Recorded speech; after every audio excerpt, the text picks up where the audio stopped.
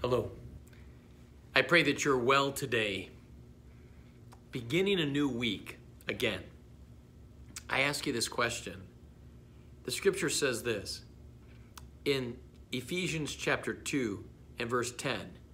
For we are God's handiwork, created in Christ Jesus to do good works, which God prepared in advance for us to do.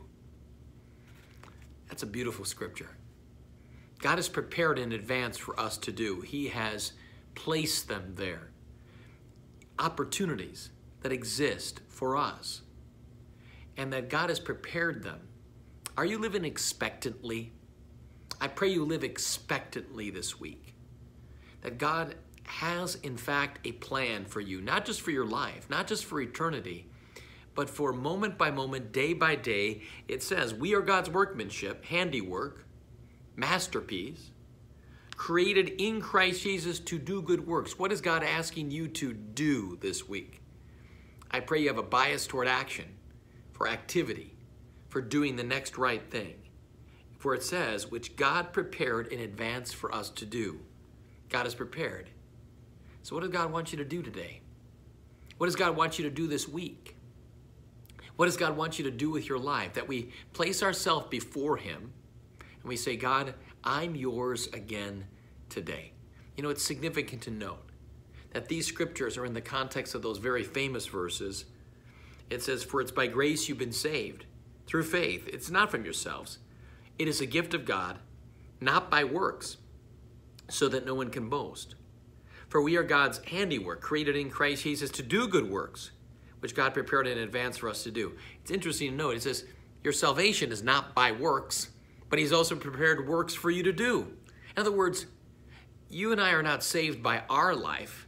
We are saved by the life of Jesus Christ. I am the way and the truth and the life. And He's prepared for you. I pray you live expectantly.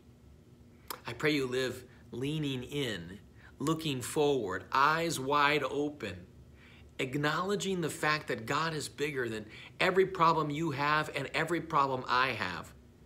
And that there's no day like today. There's no time like now. And that God says to you, masterpiece that you are, handiwork that you are, workmanship that you are, that the details of your life are in God's hands. You can believe it and trust it.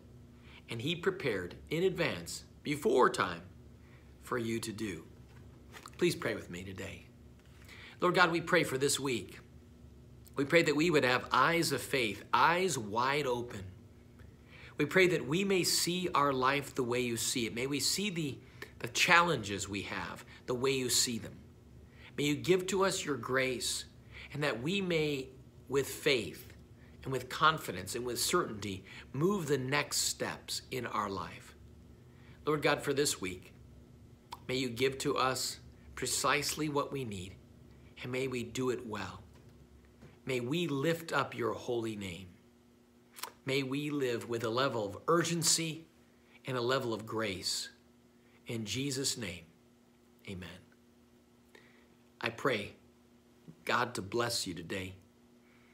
I pray God blesses you this week, that you and I will live with expectancy, with acknowledging that we can see the fingerprints of God all around us in our life.